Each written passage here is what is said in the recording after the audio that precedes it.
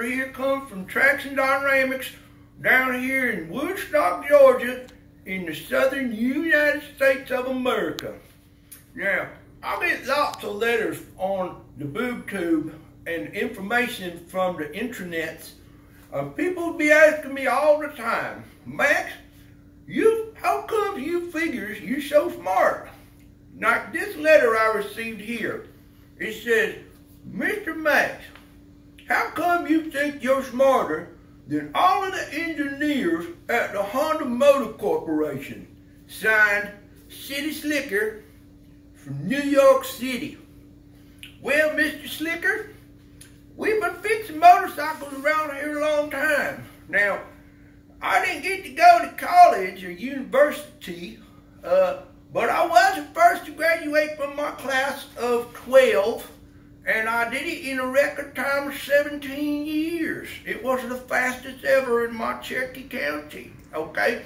So I'm smarter than the average person from here in the United States, okay? So anyway, it's not that hard. I work on a motorcycle and I look at it and I say, well, that don't make no sense. Wonder why they did that. It don't work right. So then what I do is I take a picture of it and I show it to people. And then just half the people think I can't figure it out because Honda's smarter than me. Let me show you an example of what we do. I'm going to go on in here in the shop with a good old country boy, and I'm going to show you another defect in the Honda Goldwing. It ain't hard to find. Come on, y'all. Here we go. This here's a pair of shock absorbers off the Honda Goldwing, 2018. Now, according to the people on the internet, Honda had 4 years of development, hundreds of thousands of dollars worth of engineering and time, and the smartest people in the world. Okay, so here's the back shock absorber off a Goldwing. Now, in the top of it is what we call a spherical bearing. It lets the shock move and top move up and down, nice and smooth. You see how that is smooth like that? That's important.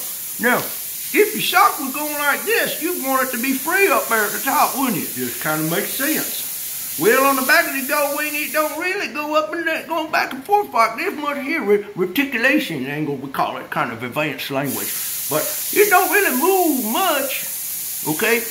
But still, they put that fancy part in there. Why they did that, I don't know. It really ain't necessary, but it is a luxury. We're going to call it a luxury item, okay? Now, here's the front shock off a Goldwing. Now, guess what? The front shock reticulates a whole bunch when it moves on the new double wishbone suspension. Now, guess what? There ain't no spherical bearing in there. That's just terrible.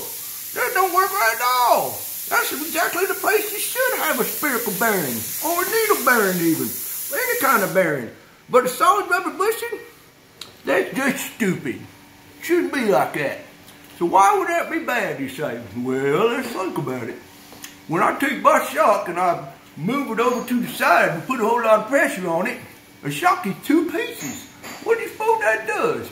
That bends the 2 pieces against each other, makes them stick, makes them bind. Then it don't work right at all, does it? It's going to make drag on the seal, like this here. Look how it does in the shock. I'm going to show you this just so you can see how much the shock moves. Holding the shock. Now look at the shaft move. Now why would you want the 2 ends of the shock going like that? It's going to reduce the reliability, make the seal leak possibly. It's going to make the shock stick. It won't soak small sharp bugs as well as it could have. Now, all those people in Japan, not one could figure out that that was just stupid. But one good old guy in Georgia and his team of a handful of men and women in Georgia, well, here in America, we figured that out in the first 2 minutes. We pulled this shock off about 6 months ago. So, for all you people out there that think that a small American business can't fix the things that are broken and poorly designed by the smartest people overseas, I have a great big heaping pile of doo-doo for you, okay? So, America can do it, and we can do it better, and we can improve it, and I guarantee it. So, this here's Max, giving you a big doo-doo if you don't like what I gotta say.